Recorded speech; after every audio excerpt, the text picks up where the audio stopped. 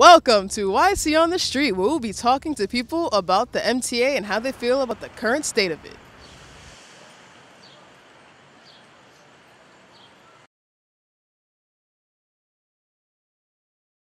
What do you think about the price of the subways? Do you think it's fair? Nah, not at all. Honestly, I feel like the price shouldn't be going up if the service is getting worse. If there's still delays and there's still garbage on the tracks and still little fires and you're still stopping in between stops every 3 stops, then you shouldn't be charging me more. I wish if they were doing more things to fix the issues that are happening with the money, I guess I would be okay with it. But at this point, like, people are getting injured, things are derailing, and nothing is better, and they're charging us more money. So what do you get out of it, No, and they're trying to hike it or hurt. I don't think it's fair. Because, sometimes the one bus takes a really, really long time to come. Like, we waiting there for like a half an hour. I think in general the system is quite good. I mean, you don't have to wait for a long time, and sometimes it's not the service is not disrupted. So especially on rush hours. So I think it's a fair price. Oh, you think? Yeah.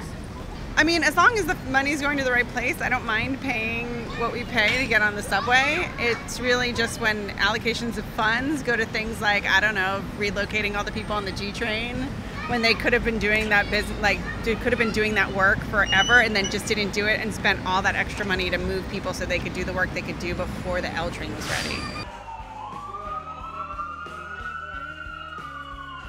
What is your worst experience at the subway? Somebody was jerking on the platform. Whoa!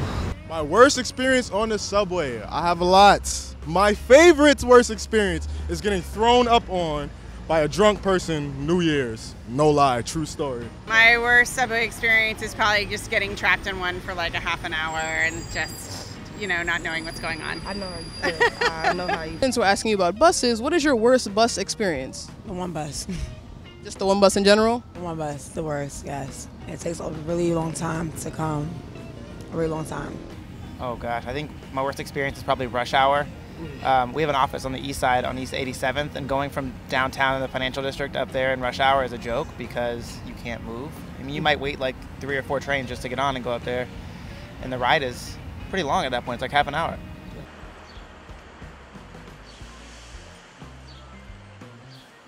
What is your message to the MTA?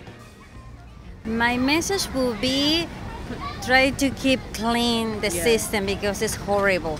Yes. I think it's an urgent maintenance, but yeah, it has been due for years and it's really bad.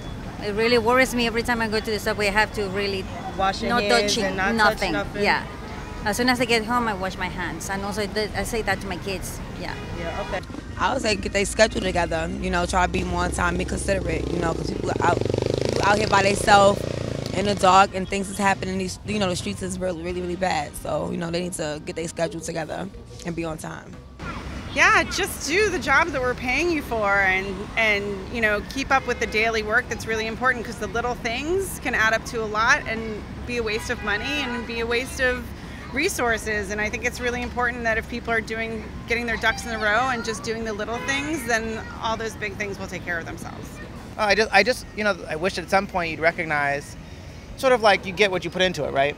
Recognize the importance of it to the city and the people. I mean, basically everyone's going to work every day, right? They're making money for themselves, for the city, they're paying taxes, and if their main mode of transportation to get there is messed up, what does the city have? You don't have the workers, you don't have the money, you don't have anything. So I think it's really time for someone to sit back and make it a priority versus like a side project that will be done by 2050,